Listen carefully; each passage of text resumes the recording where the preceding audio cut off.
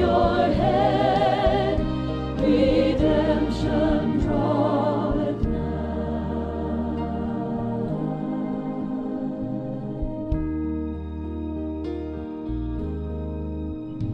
Years of time have come and gone since I first heard it told how Jesus would come again someday. If back then it seemed so real, then I just can't help but feel how much closer his coming is today. This morning we're going to continue our Bible study on prophecy, one of the great things, because you're living in the end times before the coming of the Lord Jesus Christ. You're looking at America that you've never seen it like this before. It has disintegrated almost into the pits of hell with all the philosophy and everything else that is set forth. Who would have ever thought 30 years ago or 40 years ago that the Supreme Court of the United States is supposed to uphold the Constitution and protect the rights of the people, said it's all right, kill your baby now.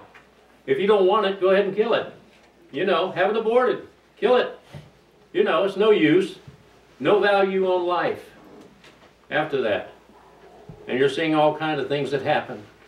And then God said in the Old Testament, because he wanted to raise a nation, the nation of Israel, that would be a blessing to the world, and it would take the gospel, because unto them were committed the oracles of God.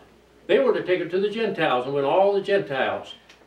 And he didn't want it infiltrated with heathen worshipers and homosexuals and lesbians. He didn't want it infiltrated, so he said kill them, because he knows what they will do to society. And unless you're blinded, you ought to see what homosexuals are doing in our society today. And it is absolutely filth. So, in fact, they had a man, we've seen this, I forget the guy's name, we just seen it last night, on Ellen DeGeneres. And he had, what was it, he was something, can't remember what it was now, but he had done something great. And I'll tell you what, if I'd ever been invited on her show, I'd have said, absolutely not, ma'am, but I'll tell you how to go to heaven when you die. Amen. Well, she wouldn't have invited me back, and I wouldn't have come in the first place. Now, what are you saying? Do you hate them? Absolutely not, because we've led homosexuals to the Lord.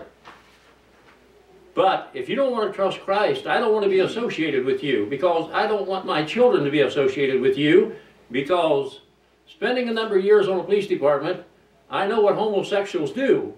And they want your children so they can have a relationship with them, and they'll bring them up. And now we're so stupid that we will allow homosexuals to adopt children. There is no common sense in America anymore. It has evaporated. We're in the last times. Men will be lovers of their own self and so forth. I want to take a second, thank David for getting this for me too here, and let's show you where we're at, okay? Now, if you ever try to do this without shaking, you know, so I hope you can follow that. You see, follow it, okay, well, I'll try to do it a little better than that. But anyway, you just need, and we take a run just through this real simple, because God has laid out exactly, from this time on, exactly what's going to happen. First of all, the next event in this church age, 2,000 years, we're at the end. And the signs of the times are here. The next event, you're going to wake up in the morning, and if you're not saved, your friends that are saved are going to be missing. You're not going to see them there. That opens the door here to a 7-year tribulation period. 7 years defined in the Bible in Daniel chapter 9 and verse 24 to 27. After the rapture, and this is what we're on this morning, right after the rapture, we have people missing like you would not believe. I mean, all over the world. There are Christians in China. We had a Chinese lady, young lady that was in our Bible college. She went back. In fact, if you didn't know this, I didn't know it till quite a while back. And but anyway, she went back to win her people to the Lord in China. The man who led the attack on Pearl Harbor was a man that she met in an elevator over there, and to make a long story short, she ended up and she married him. Led him to the Lord. He died of cancer after that, a few years after that. But he's in heaven today. That shows God can save anybody, can't they? But she led him to the Lord. The fellow who led the raid on Pearl Harbor. Can you believe that? But, anyway, there are Christians all over this world in various different countries and so forth like that. We had even Germany. We had, and we've told you this many times because it was sort of a shock to me. We had two men that called. I wasn't there, Margie was. She took the call. They talked for about a half-hour apiece. That was not at the same time. He had got our book on Martin Luther, the Master of Deceit, and he said, you know, he said, I've never read a book like this because we can't get a preacher in Germany to even stand up against Martin Luther. They're all scared to death. He said, I was a Lutheran all my life, and he said, somebody told me about Jesus Christ, and I'm a Christian now. He said, I'm not trusting water baptism or anything else. I'm a Christian because I'm trusting Jesus Christ and his blood. His shed blood, in whom we have redemption through his blood, the forgiveness of sins, not water baptism. That's a testimony. Called clear from Germany on the telephone, talked for a half hour, and said, tell your husband thank you for writing that book. He said, that's one of the greatest books I've ever seen, exposing Martin Luther. And it wasn't shortly after, I don't know how long it was, a couple of weeks or something, I forget now, had another call from Germany, from another Lutheran who had been a Lutheran, trusted Christ as his Savior, and had read the book, and he said, thank you a million times over. We can't get a fundamental preacher to even stand up and say that because they're afraid of the persecution they're going to get from the people over here that have followed Martin Luther, you see. So this little church has an outreach like you have never dreamed in your life at all. It has an outreach. So much for that, because we got to get on to our Bible study. But I want to point out something else for Ken here. I guess things got 3 buttons on. I got to get the right button here. I got the right button. Okay. Next comes Russia. Russia is destroyed right after the rapture. Then we come on, and this Antichrist government, there's going to be a one-world government that's going to be formulated here. You can't imagine the mess this world's in. You'll have surgeons that are Christians that have disappeared. You'll have heart specialists. You'll have family doctors. You'll have people in all sorts of our society that have trusted Christ that won't be here. In a moment, in a twinkling of an eye, they'll be gone. Now, this united, I should say, if I can put it this way, united confederacy of people that are lost people now. There's nobody on this earth left but lost people. All the saved people left at the rapture. They're going to try to find, and the goal of the Antichrist is to set up a one-world government that Satan can rule, because he wants to take over what Jesus Christ has. So, you find out they'll form a one-world government league, but Russia and her 5 allies will not go along with it. They're not going along with this anti-government here and so forth. They're wanting to set up, and you got to follow them and do what they say and so forth like that. Russia will not do that. Neither will Libya, neither will Turkey, Germany, Iran, Ethiopia. None of those countries will go with Russia. Russia does not go with the Antichrist. Russia is anti-God, but they want to do their own thing. They're going after Israel. They've hated Israel all the time. All of these countries that we just named here hate Israel, and they want their country. Whether it be Muslims, there's going to be all kind of diversities of nationality and so forth, hate Israel. Obama scares us to death because he's not really for Israel at all. And that's a scary situation, because God told Abraham clear back, and has followed all through these 6,000 years, I'll bless them that bless thee, and I'll curse them that curse thee. We have invited the curse of God upon America with allowing the Supreme Court saying to any woman, you can kill your child that God created because of your immorality and your lack of, you ought to thank God, you ought to follow your mother, or you wouldn't be here. Amen? You won't even do that. So, we're in a mess. And we have all of this crammed down our throat, and we're supposed to accept it because some idiotic course of the Supreme Court gave that permission. Now, we come on in the middle, after 3.5 years, the Antichrist stands up. And he says in 2 Thessalonians chapter 2 and verse 4, he says, who opposeth and exalteth himself above all that is called God, so as God He sitteth in the temple, declaring himself to be God. And he does that in the middle of the tribulation period. Then, Russia is destroyed here. That's what we're going to study. God destroys Russia, not the Antichrist. God destroys her, and you're going to see how he does it, which is an absolute masterpiece. The last 3.5 years, you'll have to take the mark of the beast. If you miss the rapture and you don't get saved in the first 3.5 years, you will trust the Antichrist, and you will take the mark 666 on your hand or on your forehead, and your eternal destiny to hell is sealed. You will be there. At the end of that 3.5 years, which is a total of 7 years, you come down and God says, except I sort the Antichrist seeks to kill every Jew he can. He made a covenant with him here and said, I'll give you perpetual peace. Because he's fooling with the whole world now, trying to get something together here. Hospitals are without, all of your social services, the people are gone. It's going to be a total disarray like you've never seen in your life. Then we find out the best way not to fool with Israel is to make a covenant with them. Israel, I would say 95% of the Jews in Palestine today are atheists. They do not trust Christ as their Savior. We have Jewish evangelists. One of the greatest Jewish evangelists I ever met, and had the privilege to study under him in Bible college, was Dr. Mark G. Cameron. He had found seaside missions. He'd won hundreds and hundreds and thousands of Jews to Christ down in Miami, Florida.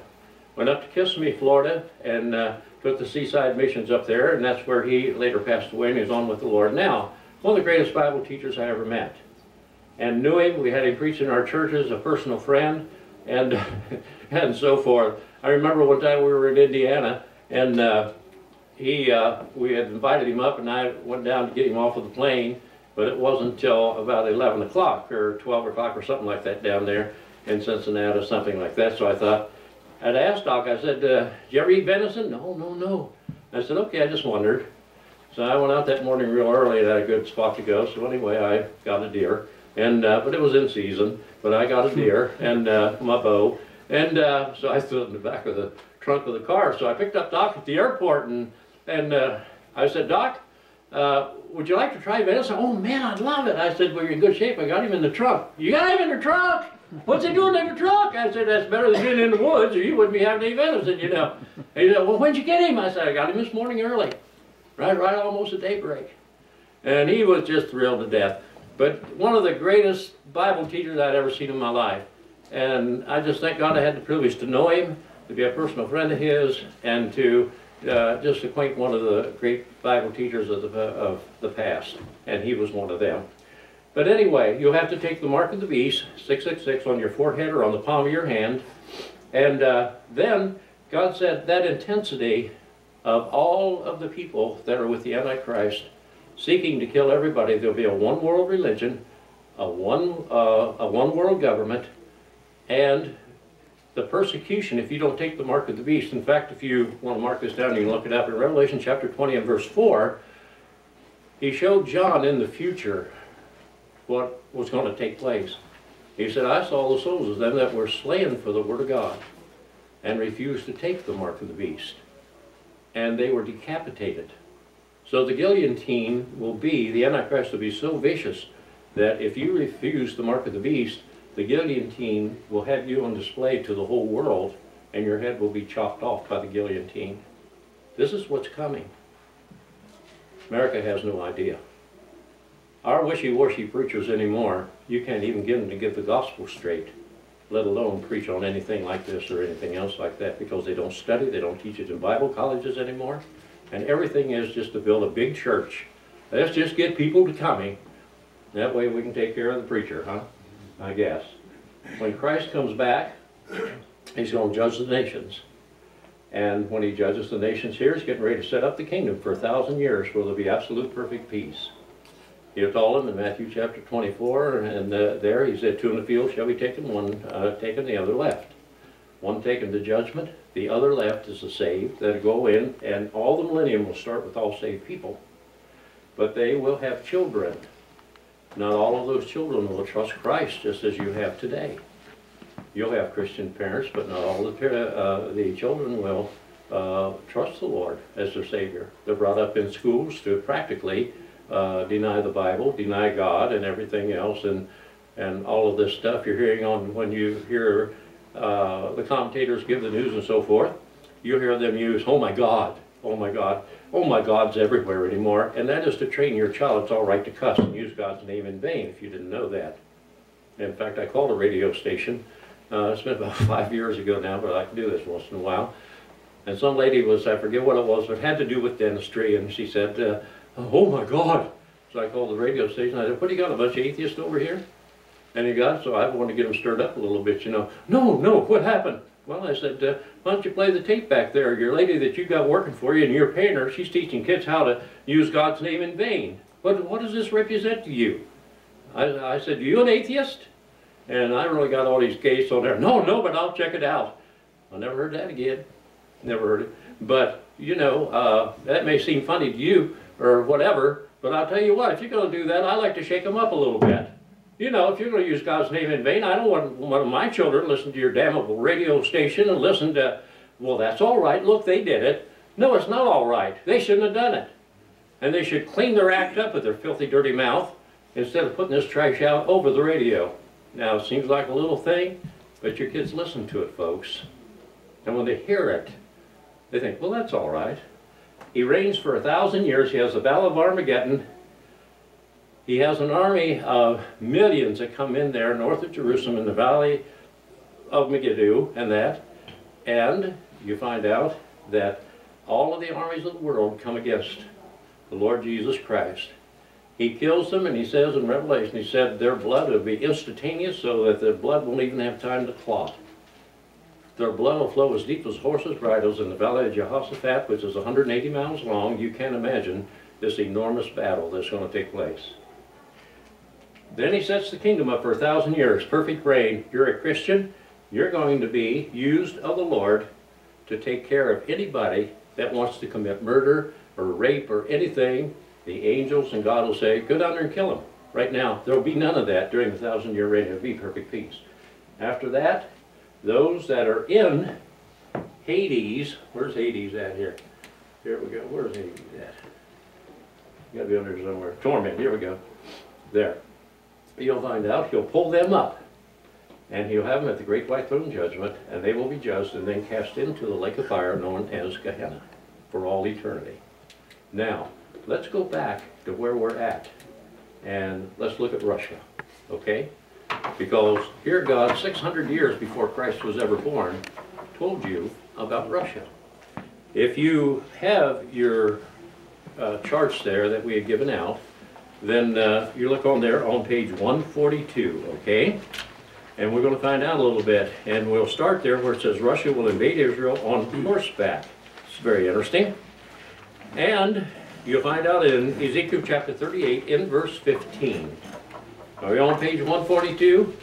Okay. You got 142. Do you see Russia will invade Israel on horseback? Do you see that? Okay, well let's follow right on down. Because we quote in verse 15, thou and many people with thee, all of them riding upon horses. Now this is Ezekiel chapter 38 and 39, has to do with the destroying of Russia and the protection of Israel. Soviet government for many years have been buying horses, and we wanted to bring this out there because you're not going to get this in the papers or anywhere else. They've been buying horses all over the world since the 30s. And some before that. And at a close of a public meeting in 1934, it was reported that Russia owned 70% of all of the horse flesh in the world. There's a reason for that. Now, and we quoted some things that of men that had been there and so forth there. At the close of a public meeting, a man stated the following. He said, I know, and this had been speaking of a man speaking on Bible prophecy, and I quote, I know that your statement about Russia's horses is correct. I'm a buyer of horses, and at every important horse sale in this country, the representatives of the Soviet government are present. They're there. They keep track of them all, and they send their men there. They buy light and fast horses, which they declare are to pull plows of Russia, but they're buying the wrong kind of horses for agricultural purposes. They're not buying it for that. They're buying it for welfare, warfare, I should say, purposes. And there's a reason for that. 1968, a Jewish Christian evangelist was speaking on prophecy concerning Russia and its horses, as is stated in the book of Ezekiel, chapter 38, verses 4 and verse 14 and 15. He was interrupted by a man who wished to make a comment, and he allowed him to do it. Here was his comment, all right? He said, and I quote, "I was a missionary in South America. While studying at a hotel in Uruguay, I made the acquaintance of a fellow guest who was a Russian. When I asked him what he was doing in South America, he replied that he was buying horses for the Soviet government. And I asked him, what kind of horses are you buying? Are you buying heavy horses for agricultural work? And he said, no, was his frank reply. And he said, I'm buying light and fast horses for military purposes. Now, to understand, and you never hear this in your newspapers, they don't report this, but even America and Afghanistan has used horses and mules quite a bit, but you'll never find this in your newspapers or anything else. Now, as you continue on, you find out that when they come down on horses here, and you can read, we put other things in, we're not going to give all of that to you because we're going to have it in our book when we finish it on Bible prophecy, but if you'll notice in Ezekiel chapter 38 in verse 22, we're going to find out what God says. He says, and I will plead against him, that's Russia and her allies, with pestilence and with blood, and I will rain upon him, and that word rain, just keep that in mind, upon him and upon his bands and upon the many people that are with him in overflowing rain. Now the two rains are different Hebrew words, and there's a reason for it. And great hailstones, fire, and brimstone. We're going to study that just a little bit. But the Hebrew for the general rain is matar, M-A-T-A-R, and that's the first rain here. In other words, when they come with all of their horses down through all these valleys and mountains and so forth, and I want you to look because I think that this will give you an idea.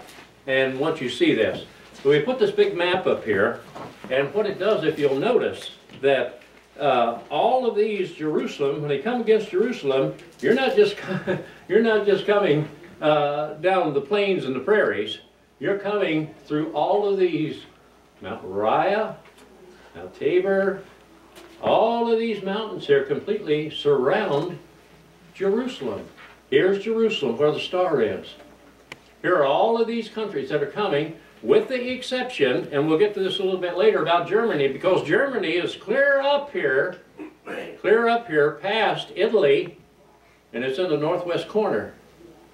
And when God says, and I'll just say this, when they come down through here, all of these mountains, in fact this whole mountain range runs clear from up here to from north of the Sea of Galilee, clear on down here past the northern part of the Dead Sea.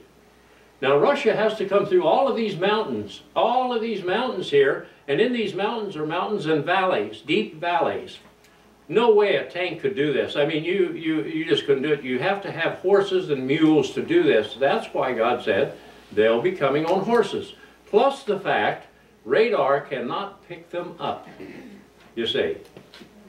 Because all of this coming through here, and this is why God says, I'm going to tell you how I'm going to destroy him. And it's very interesting, so let's see how God says he's going to destroy him, all right? The second rain, where it says down here, overflowing rain, that is Geshem, G-E-S-H-E-M. And that word is different. It's from a root word, and it's pronounced shotov, and it means to rain violently, overflowing, to gush down, overflow, and wash away. In other words, God says, when you're coming down through these, I'm going to start a rain. It's going to start to rain. And then as you get a little further and a little further, I'm going to really let it pour down that even your horses can't get through. No horse can go up these mountains here, even with their sure-footedness, if it's so sliding on mud and wet grass. You just can't do it. Tanks can't do it. God says they'll come on horses, and Russia came on horses for a reason. Number one, didn't want the Antichrist to know, and with the radar, about tanks coming down, and there'd be a conflict there. Russia just wanted to, she always wanted to control the world by herself. The world was in total disarray with all the Christians disappearing, and we're in a mess. We're in a mess. Now, let me just point this out real fast. Since America is mentioned nowhere in the Bible at all, if she can stay out of a war with Russia, who's going to be existing after the rapture, because that's when she's destroyed. America's nowhere mentioned unless she's with the other nations who will go along with the Antichrist. And that's what America's headed for right now. If you don't know it, I'll just say it, it's exactly what Obama wants.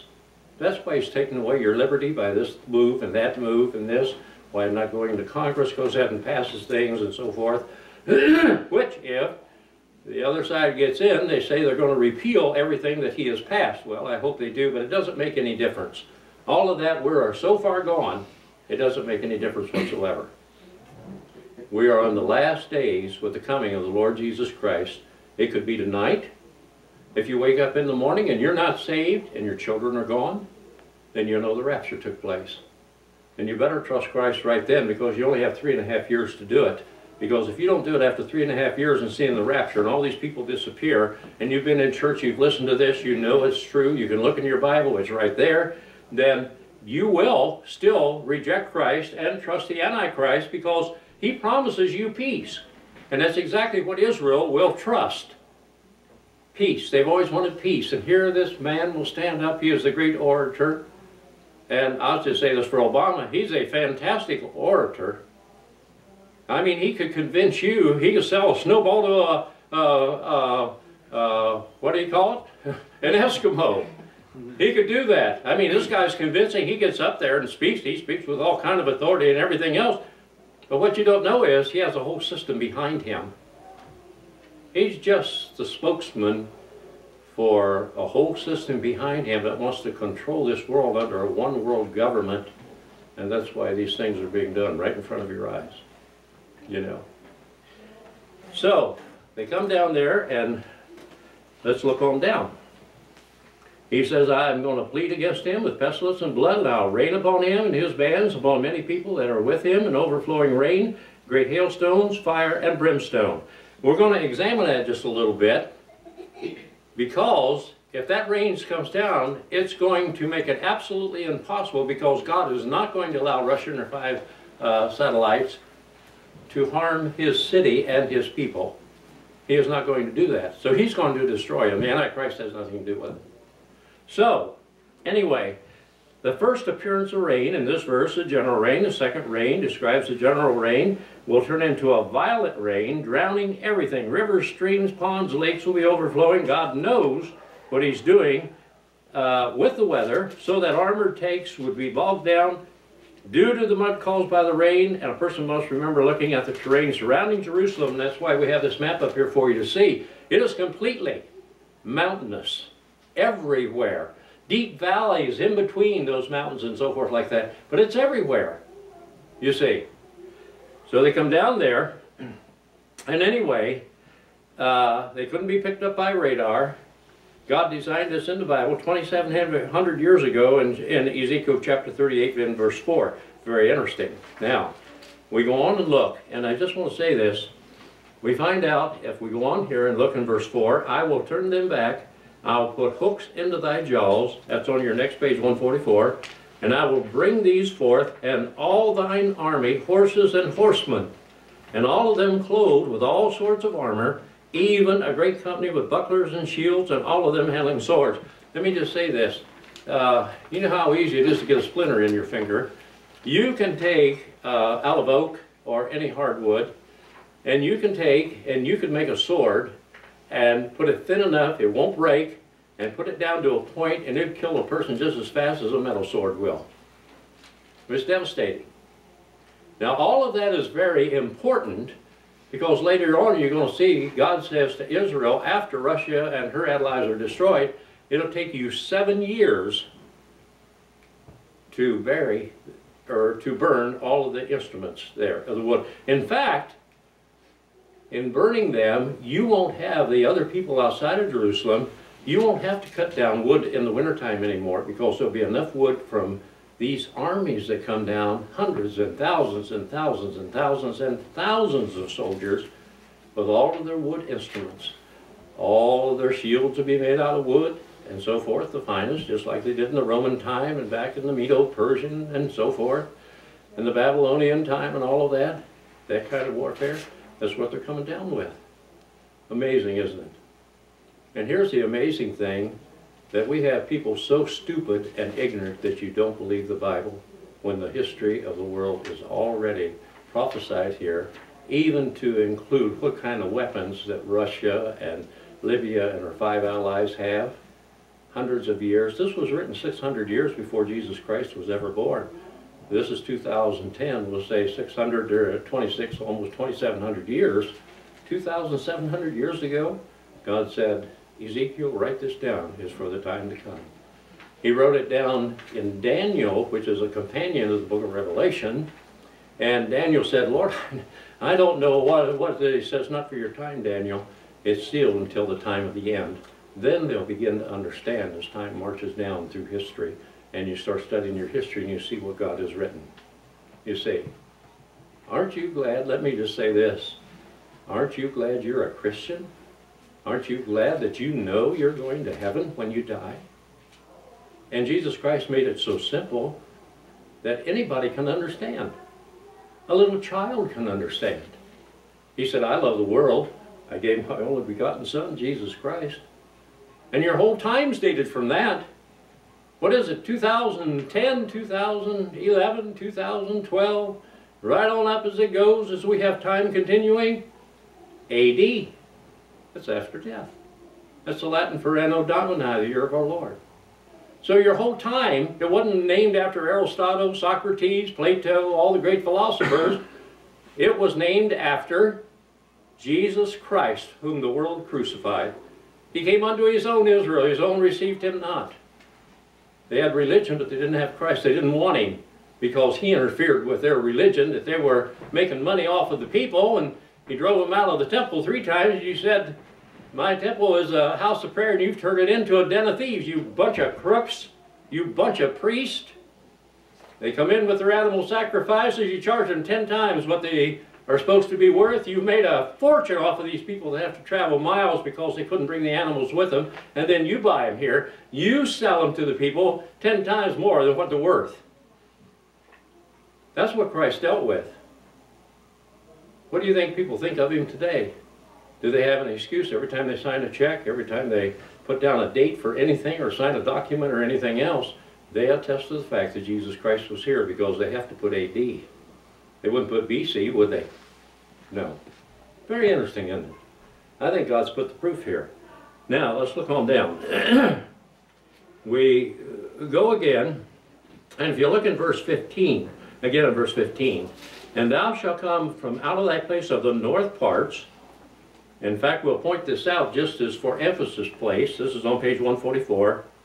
And the north place is very simply this. And we pointed this out to begin, but I'm just doing this to refresh your memory. When he says the north, and knowing that's Russia by the name and so forth, Meshach and Tubal, Meshach is present-day Moscow, and Tubal, present-day Tobolsk on the eastern side of it, capital and so forth. But you take your map and you look from Moscow right straight down, and you'll find the line. It's almost right straight down north of Jerusalem, which is the center of the world, biblically speaking, here. When they use biblical language, it's always north of Jerusalem, south of Jerusalem, east of Jerusalem, west of Jerusalem, and so forth, biblically speaking. So when Ezekiel wrote this, out of the north parts, you just trace your line down from Moscow, right straight down. You'll see it's almost directly north of Jerusalem. I think God knew what he was talking about when he had Ezekiel write this, didn't you? If you had put east, it would have been wrong. If you put west, it would have been wrong. If you put south, it would have been wrong.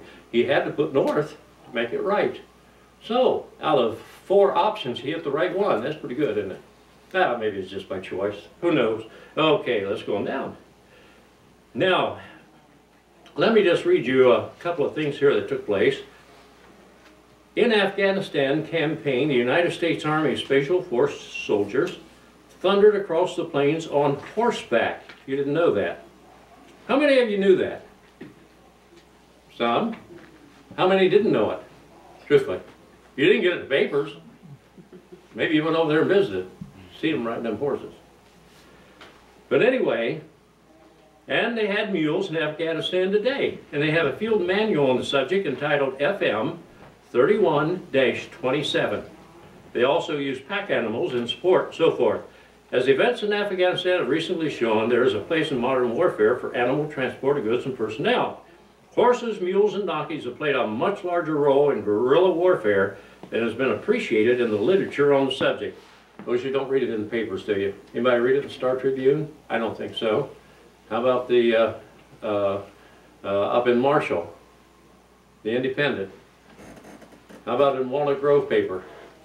No, I don't know. No, I won't say more about that. But not in the Walnut Grove paper, okay? Now, let's call your attention. Let's go over here to your next page here. Let's go over to page 145, and you'll have this if you want to follow along there. And let me call your attention back to Ezekiel chapter 38 in verse 9. Notice what it says again. Thou shalt ascend and come up like a storm, and thou shalt be like a cloud to cover the land, and thou and all of thy bands and many people with thee. Ezekiel chapter 38 verse 9. Now the Hebrew, and we brought this out a little bit to give you a little more description here of what takes place. The Hebrew for ascend is Allah, and it's pronounced Allah. A-W-L-A-W, that's the way it's pronounced. Has various meanings, figuratively and literally. For example, it means bring up, rise up, ascend, come up, lift yourself up, mount up, rise up, shoot forth, and spring up, and so forth. So it depends upon the context of how it's used. Now, many commentaries, when you're reading commentaries on Bible prophecy, they apply this to helicopters and aircraft. And this is their opinion. But this is not what the Bible teaches. It's not helicopters, and it's not airplanes, it's horses. So let's see how it's used when we come here to the context here, you see. So let's look at that a little bit.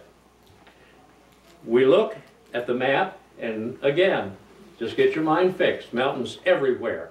This is not like going over a small little hill or something like that, or the Badlands of South Dakota and some of those hills out there. These are mountains. These are steep mountains. Now, you have, for example, mountains everywhere.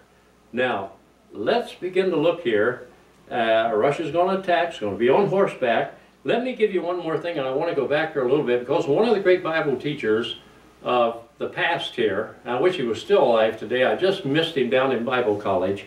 He was scheduled to speak down there, and that's the late Dr. M.R.D. Hahn, and a great prophecy teacher.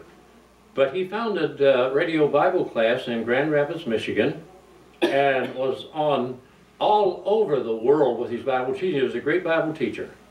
But when it comes to Bible prophecy, very, very good, very excellent on Bible prophecy. He was one of the 2 books I read that I thought, dear God, if you can ever give me a gift to make the Bible simple, I don't care about anything else, give me, I want you to do that, because the simplicity that he used greatly influenced me so much that I thought, why aren't Bible teachers doing this?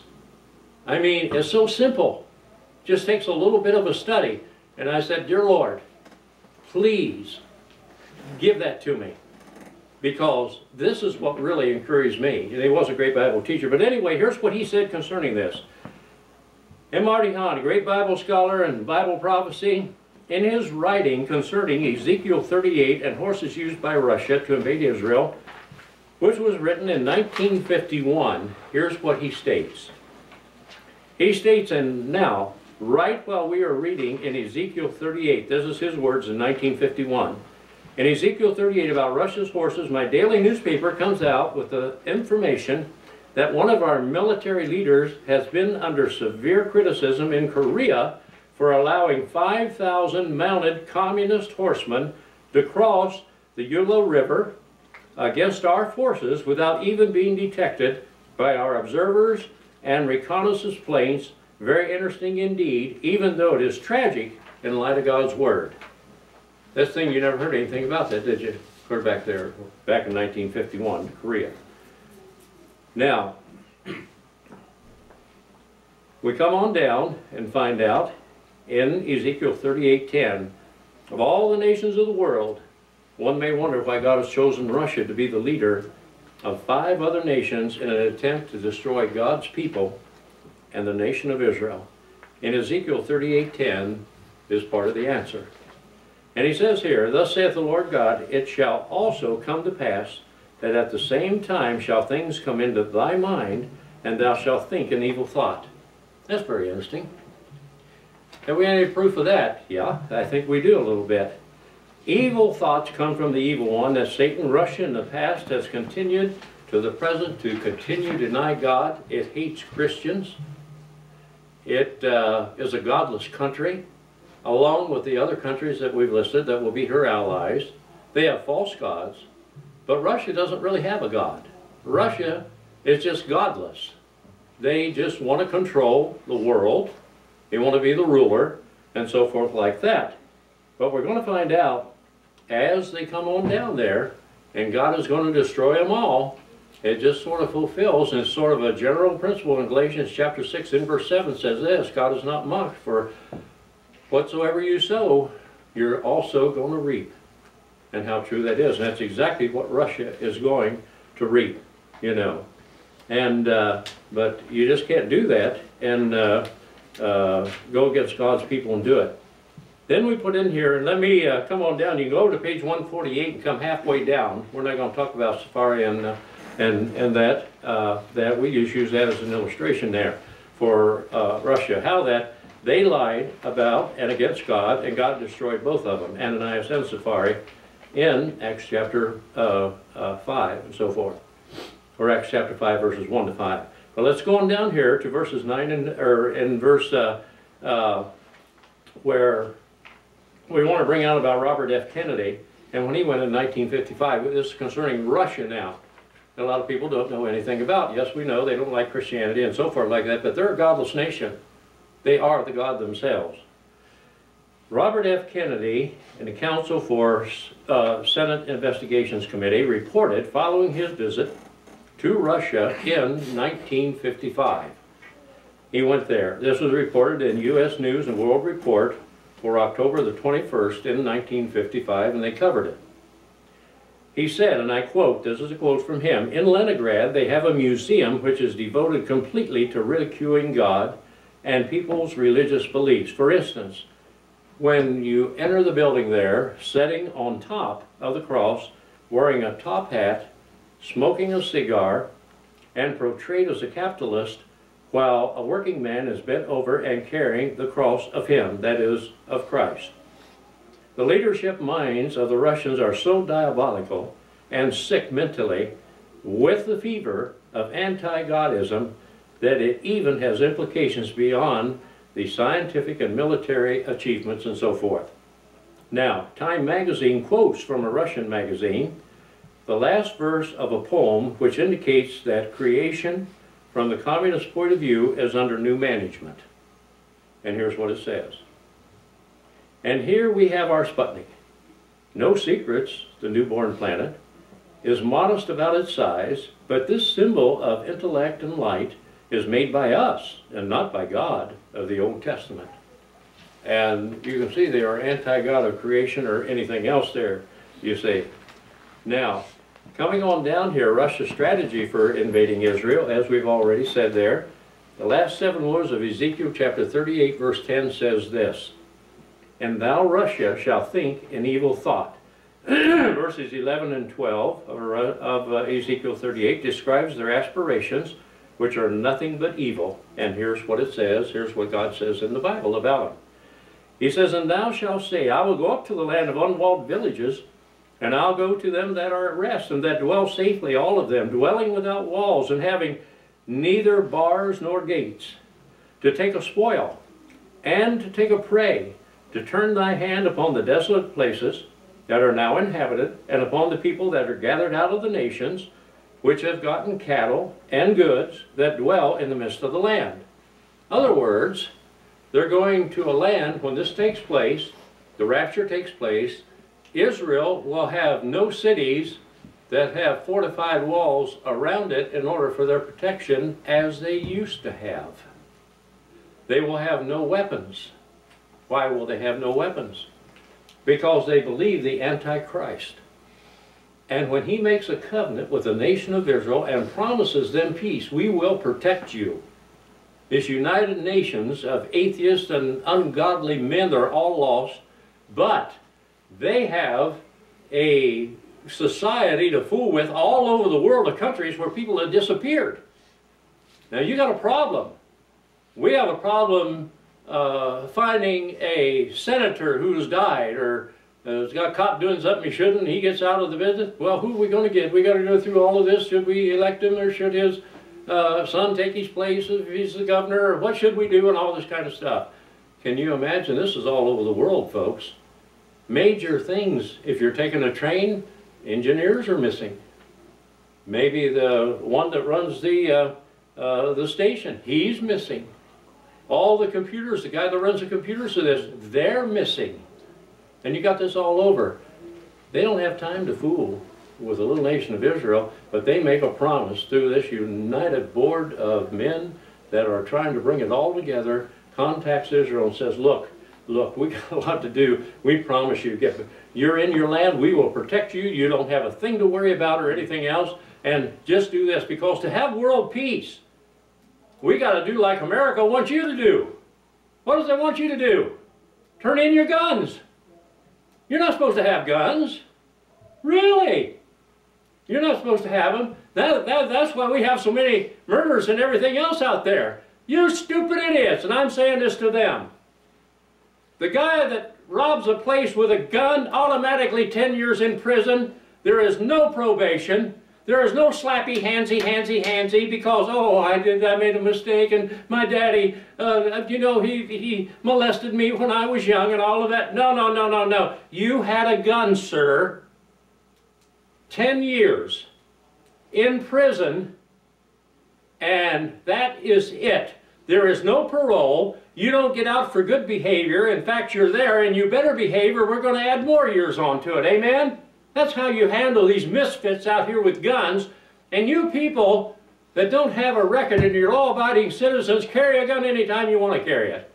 We're not worried about you, but America to control you, let's get rid of all of these guns, and we already got them now. That, you know, you got to take a test. I had to take a test. I had to go up and do this. And then I sit there and listen to this idiot for 2 hours talk about how you break a gun down and so forth. Now, what's the name of this part? And all this kind of stuff. And I thought, you know what, I'll tell you what. This is an absolute insult to a person that has any common sense. If any of you had to get a gun permit or you want to get one, maybe you get one to carry a pistol or there where a concealed weapon, you don't have to have it concealed.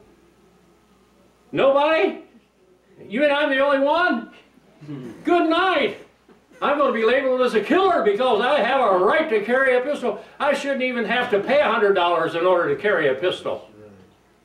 Why are you charging me? The Constitution gives me a right to do it. All of this is taken away from you, and that's why America will go right with the Antichrist here. We want a one world peace, and let's take all the guns. Israel lays down all of her arms and everything else, turns them over to the Antichrist because they believe that this new world government is going to protect them. After 3.5 years, he breaks that and seeks to kill every Jew he can get his hands on. What do you think that America will do to you? Why not take the guns away from the criminals? The only reason I'm even bringing that up is, can't you see the signs of the time that you're in America today? Can't you see the signs of the times? I mean, we want to control you. We want to tell you what you can do and what you can't do. We want to tell you, you have to buy insurance. And if you can't afford to buy insurance, we're going to fine you. Well, that's about as dumb as you can get. Why are you going to fine me? I didn't have enough money to buy insurance. Now I got to pay a fine with no money I didn't have to buy the insurance. You dumb suckers, what are you talking about? What are you talking about, you idiots?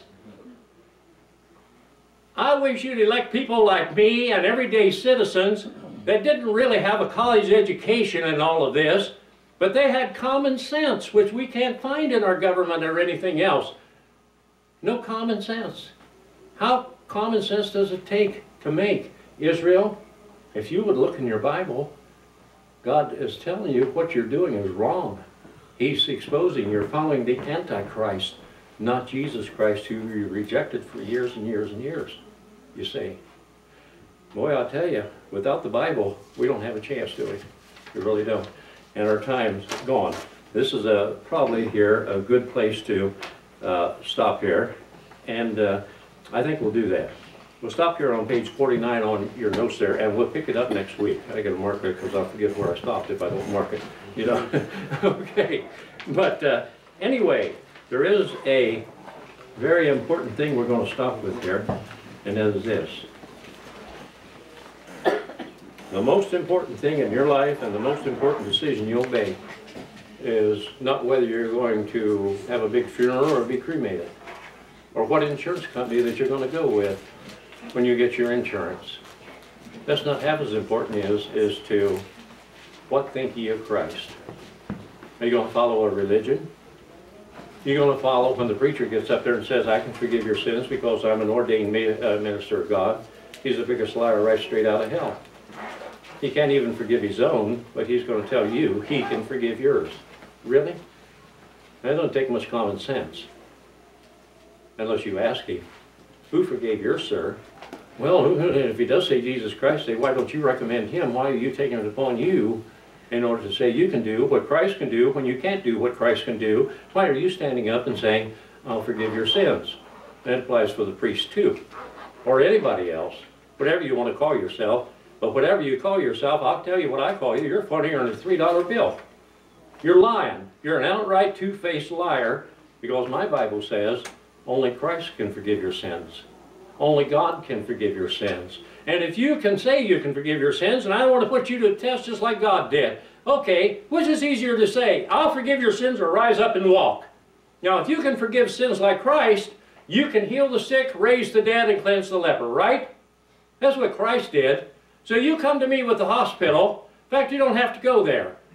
I got diabetes. I want you to heal it right now. Amen. If you can say, I can forgive your sins, Max Younce, heal me of my diabetes.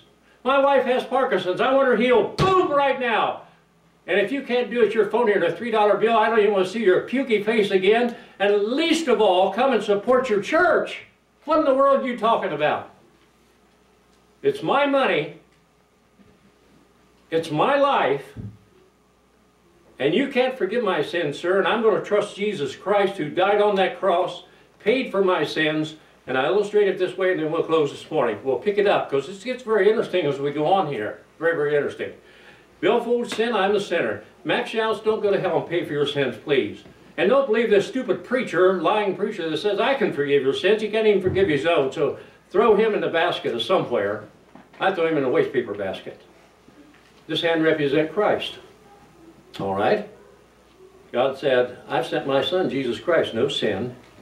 He loved you. He left the glories of heaven to come to the hell on earth and go to the hell of the cross to pay for your sins, Max Younce, so that he could have you live with him in heaven for all eternity, because he paid for your sins and he didn't want you to go to hell and do it yourself. I thank God so much that Jesus Christ left heaven, came to this sin-filled earth, and I'm one of them, and told me that he loved me while I was a sinner, and he would be willing to pay for my sins so I could live with him in heaven for all eternity. Nobody ever loved me like Jesus Christ. That's wonderful. And I'm going to believe some preacher lying to me and said, oh, I'll forgive your sins. You lying sucker. I'm trusting Jesus Christ. So trusting him, he made me two promises.